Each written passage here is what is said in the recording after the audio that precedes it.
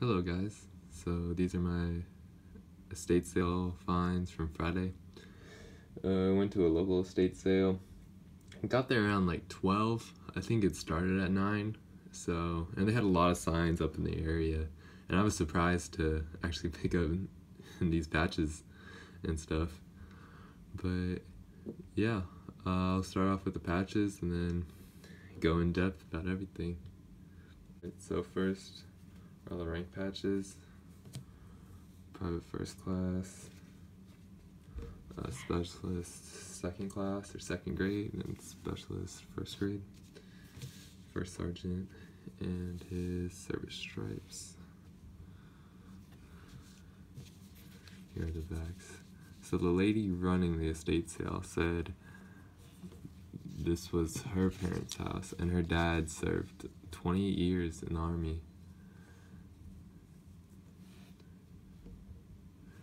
Too bad this one has a little ink stain of some sort. Pretty deep, it bled like all the way through. But yeah, I know these two are discontinued. They stopped using those in the mid-80s, I believe. But of course all these are still current. And I think these are like 60s, I'd say. He served around 50s, 60s, 70s, so I put them around that time.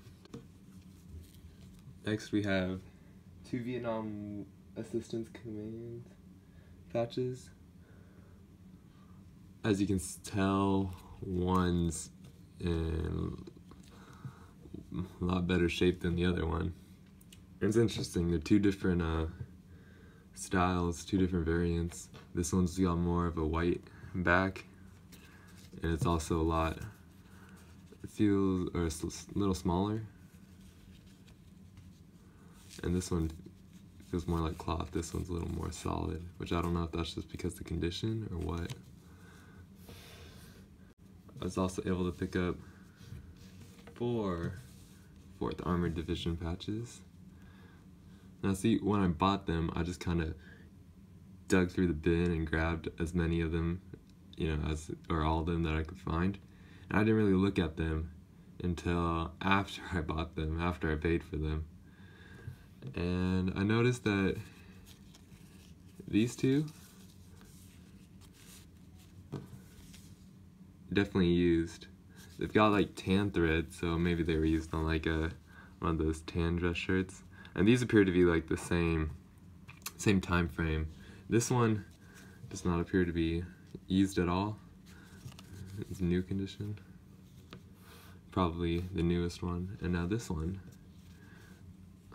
is the best patch I believe I picked up. I think this is World War II.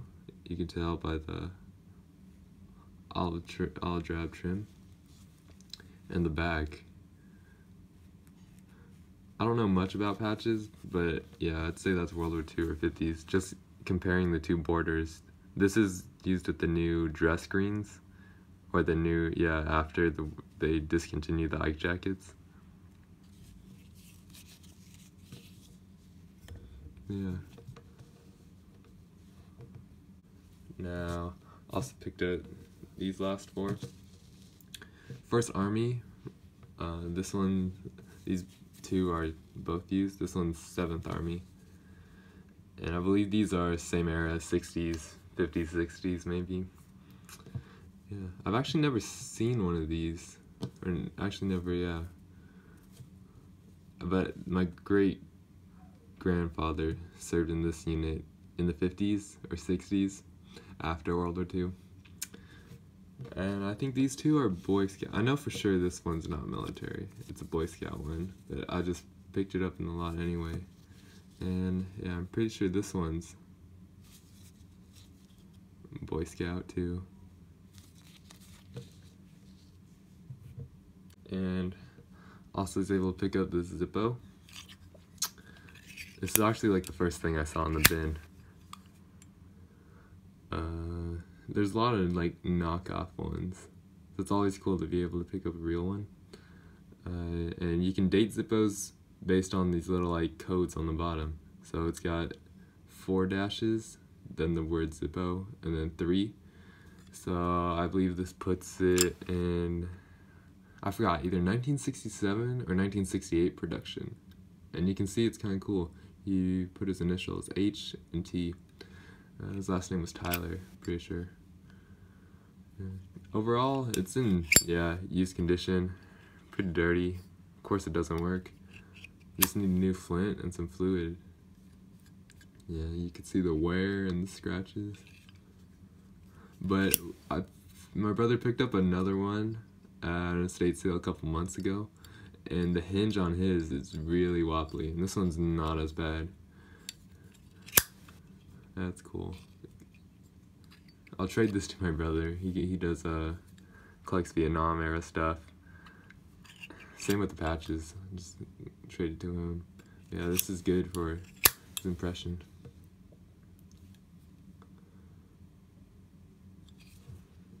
And now the last thing I picked up are these Kokeshi chess. It's made in Japan. You know, I thought that was really cool. I opened the box up. Let's see here.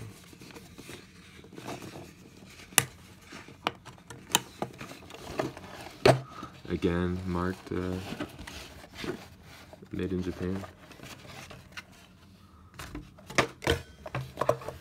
And you know, I did a quick look just to make sure all the pieces were there before I bought it, and I'm pretty sure they are.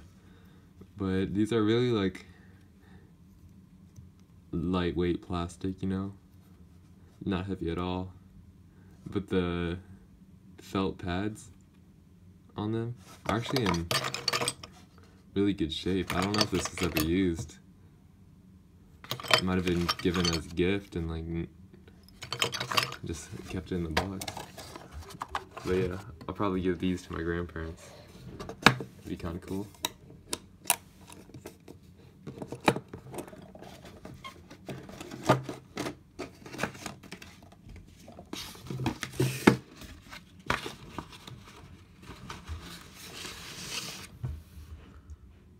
So I'll give the nice 4th Armored patch to my grandpa. He collects patches along with the Made in Japan chess set. And I'll keep this World War II 4th Armored. Either trade it, sell it, but I'll probably keep it for now. And I'll give all the rank patches, unit patches, and the Zippo to my brother, since it's all Vietnam era stuff and that's what he collects. And then with the stained, like trash condition ones and the Boy Scout ones, I'm gonna throw out at the art sale this weekend with this bag of just random pins, ribbons in bad condition, this kind of trash rank patch, broken pin. Probably get I want to get like $3 at least for it. Just a couple bucks, make my money back.